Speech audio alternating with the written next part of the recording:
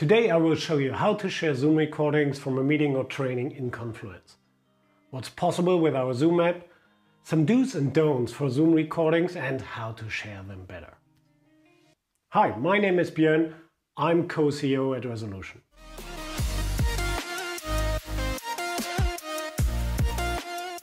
We all know it. Often Zoom sessions are recorded and then nobody watched them. But why is this the case? Okay, sometimes recordings simply not shared, so that makes it really difficult for people to watch the recording. But also when it's shared, like via email or via Slack, it's difficult to find them, it's difficult to progress with them, especially for the upcoming work. So then you have your attendees, your audience, and you start with your meeting. You're sharing something like a presentation or, like in this example, a Confluence page. You discuss or highlight specific points, you direct them to specific points, and you get immediately feedback from your audience. So, and you handle maybe complete different points, like onboarding of new employees, 30-day stock inventory, or also your supplier contact list. Overall, a very productive meeting. This short demo meeting of 3 minutes normally takes 30, 60 or in some hardcore cases 90 minutes and more. The length of the recording is also a problem and makes sharing difficult. Because often these recordings are not so exciting like a new Netflix series. But these recordings have superpowers like a Marvel hero. Some were hidden in the 90 minutes. My behavior when somebody sends me a 90-minute Zoom recording, I simply will not watch it. Timing issue. Why should I watch 90 minutes to understand 5 important minutes as a summary? We identified this problem and created a Confluence and Jira app for it. But in this video I will show you the Confluence app. So let's assume we have a Zoom meeting. You open your Zoom meeting, you need to adjust your microphone, you need to select the right camera. And essential for Zoom recordings is to start the recording. Our recommendation is to record to the cloud, which makes the sharing of the recording much easier later. Let's assume your meeting is finished and you start to create a Confluence page as a meeting protocol. But you don't want to write all the stuff down which was discussed. I will use the recording. I just mentioned the agenda and the attendees, so that makes it easier to find it later.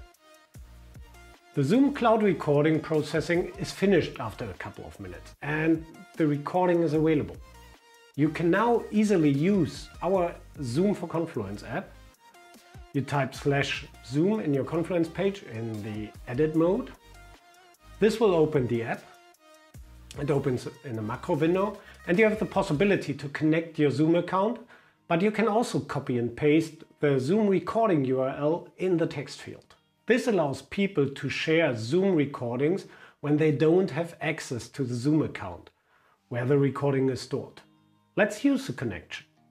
I'm already logged in on my Zoom account, so I get a message, okay, if you are not logged in, a pop-up window will guide you through the login process with Zoom. After the login, I can choose from 10 available recordings. These recordings are selected based on the date and the month around the date, so means all recordings in the past 30 days. And here I found my 2-minute demo recording. I just click on it and immediately I have the recording in the preview window. And now I can watch the whole recording. I can also jump to specific points, but that's not really magic so far. More importantly, I can search for a specific essential moment and create a chapter. I click on chapter at the actual position and name the starting point. Very often agenda points are used for this. So I use here onboarding process. Then I search for the next important part in the meeting. It's a meeting part with a 30-day stock inventory, and I create also a chapter for this. The first chapter is the starting point of the video. So especially when you have a long introduction of 15 minutes, you can shorten the video already with the first chapter. Let's create another chapter. That's our supplier contact list chapter, chapter number 3. The number of chapters is not limited, but I will stick with 3 for now. It's also possible to rename chapters or delete chapters. When I now close the macro, I have the Zoom recording in the Confluence page. I can adjust the size and simply publish the page. The Zoom recording is now available for all people who can access the Confluence page, and they can easily go to the chapters. And the video starts playing at these specific markers. This workflow is cool for meetings, but it's amazing for tutorials and education sessions, especially because they are slow. So let's go to another meeting, because sometimes Zoom recordings are password protected. Let's take this meeting for example. It's a little bit longer. I'll leave it public, but I choose now a password protection.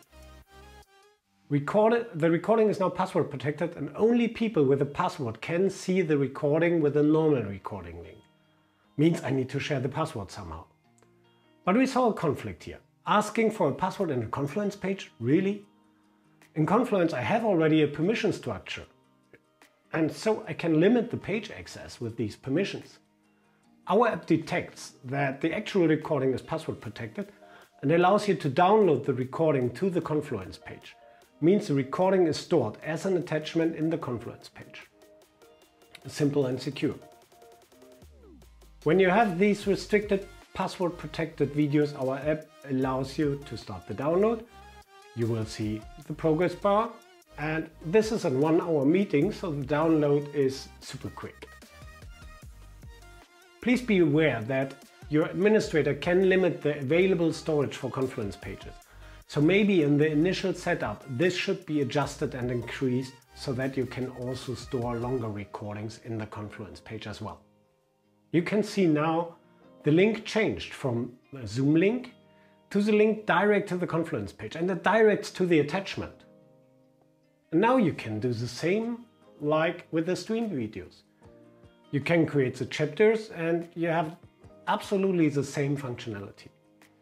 From a consumer perspective of the video, same experience.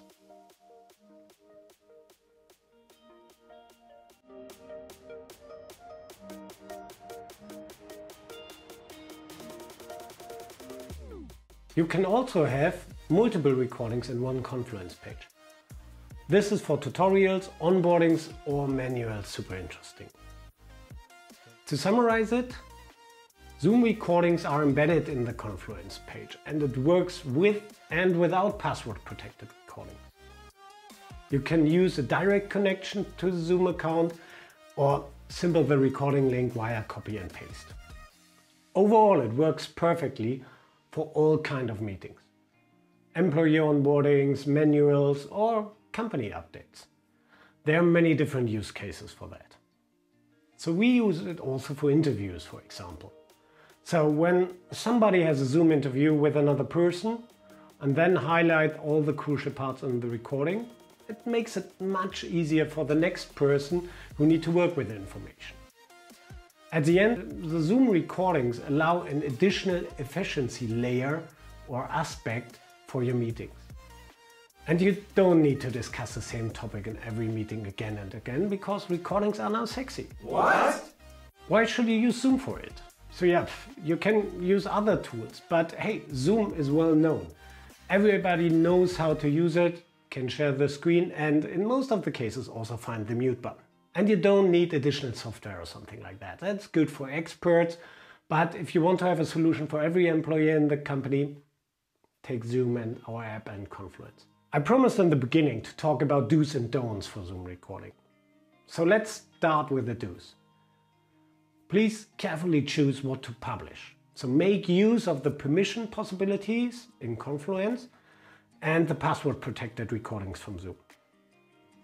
Structure your recording with highlights. Nobody wants to watch the 90, 60 or 30 minutes recording when only these 5 minutes are important. Point the watcher to the important part.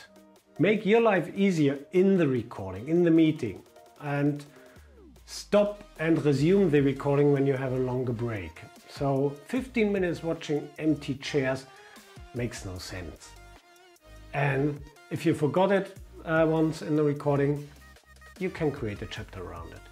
For trainings or education sessions, make a rehearsal, because this will improve your live session and allows you to use this recording of the live session for a broader audience.